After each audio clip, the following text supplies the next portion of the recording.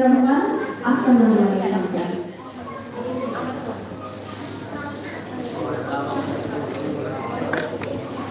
আমার নাম সিংহ। ওর নাম লিখেছে শামসুর রহমান। একটি ছেলে, গায়ের ছেলে, মাঠে থাকে ছোটে রোদের মতন তাজা হাসি ফোটে যে তার ফোটে ঘাসের দিকে তলার দিকে লতার দিকে তাকায় ভালো দেখে মধুমতি নদী থেকে দেখে উঠে বসে। এই ছেলেটি বড় হলে দেশের লোকের তরে শত্রু সেনার সঙ্গে দিব বাজি রাখে।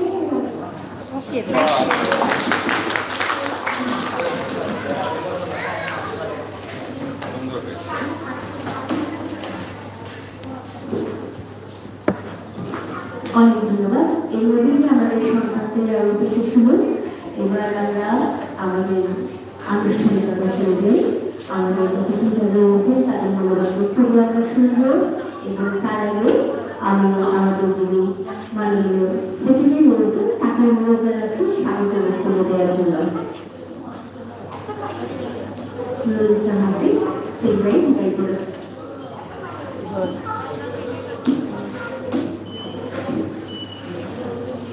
আগস্ট মাস বাঙালি জাতির ইতিহাসের অন্তর্বাচন অধ্যায় পালন করছি আমাদের জাতির পিতা বঙ্গমাতা শিশু শেখ রাসেল থেকে শুরু করে যারা যে 15 আগস্টে শহীদ হয়েছিলেন তাদের প্রতি বিনম্র শ্রদ্ধা। আমরা এই অবস্থানে আমাদের জাতীয় রিপোর্টার সমিতি এই 12 তারিখ থেকে বিভিন্ন ধরনের আয়োজনের মধ্য দিয়ে শোকের মাসকে আমরা পালন করেছি। তার মধ্যে আজকে যে আয়োজনটা বিভিন্ন রকম সন্তানরা কবিতার মাধ্যমে বঙ্গবন্ধুকে স্মরণ করেছেন। আমি বিশেষভাবে কৃতজ্ঞতা জানাই আমাদের মাননীয় মন্ত্রী মোস্তফা জাফর ভাই। তিনি আমাদেরই মানুষ। তিনি আপনারা অনেকে জানেন বা যারা এখানে বাচ্চারা আছে তারা তো জানেনও না যে বর্তমানে একটু সাংবাদিক ছিলেন। তোমাদের বাবাদের মতো মায়েদের মতো তিনিও অনেক বড় সাংবাদিক ছিলেন, আমাদের অনেক সিনিয়র। তিনি একজন মুক্তিযোদ্ধা ছিলেন এবং মুক্তিযুদ্ধের পরপরই তিনি সাংবাদিকতা করেন এবং আমাদের এরকম সাংবাদিক প্রতিষ্ঠান আছে ঢাকা সাংবাদিক ইউনিয়ন, সেখানে তিনি নেতাও ছিলেন। তো মোস্তফা জাফর ভাইকে আমি বেসিক্যালি আমাদের দেখে এখন বুঝতেছেন যে আমাদের একটা ছোট আয়োজন ছিল, চিন্তা ছিল, সেটা হঠাৎ করে বড় হয়ে গেছে, দেখলাম অনেক পার্টিসিপেট। তখন আমি গতকালকে রিকোয়েস্ট করেছি যে আপনি আসেন, আসলে অনুষ্ঠানটা ভালো হবে এবং সাথে সাথে তিনি রাজি হয়েছে। তো এই জন্য অশেষ কৃতজ্ঞতা ঢাকা রিপোর্টার সেন্টারের পক্ষ থেকে। আমাদের আর একজন সম্মানিত অতিথি আছে জাফর আলী ভাই। জাফর আলী ভাই তো আমাদের মানে এখনো আমাদের মানুষ। এই কিছুদিন সরকারি একটা প্রতিষ্ঠানে কাজ করছেন, কিন্তু আত্মপদ্ধতি আমাদেরই মানুষ। জাফর ভাই হচ্ছেন চলমান ইতিহাস। যা কিছু জানতে হবে, যা কিছু দরকার জাফর ভাই মুখস্থ বলে দিতে পারবেন। জাফর ভাই আপনাকে ধন্যবাদ।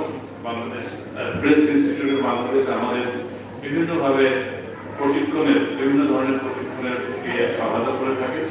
সামনের মাসেও নতুন নতুন প্রশিক্ষণ দেবেন বলে জাফর ভাই বলেছেন। আপনাদের প্রতি কৃতজ্ঞতা জানাই। আমাদের উপস্থিত আছেন ঢাকা রিপোর্টার সমিতির সভাপতি নজরুল ইসলাম মিঠু, আমাদের কার্যনির্বাহী পরিষদের অন্যান্য সদস্য যারা আছেন বা সম্পাদক যারা আছেন, আপনাদের সবাইকে ধন্যবাদ জানাই আজকে উপস্থিত থাকার জন্য। এবং যারা আজকে অংশগ্রহণ করেন, যারা কবিতা বলেন বাচ্চাদের জন্য অনেক শুভকামনা। এবং বাবা মা তাদেরকে কবিতা শেখাচ্ছেন।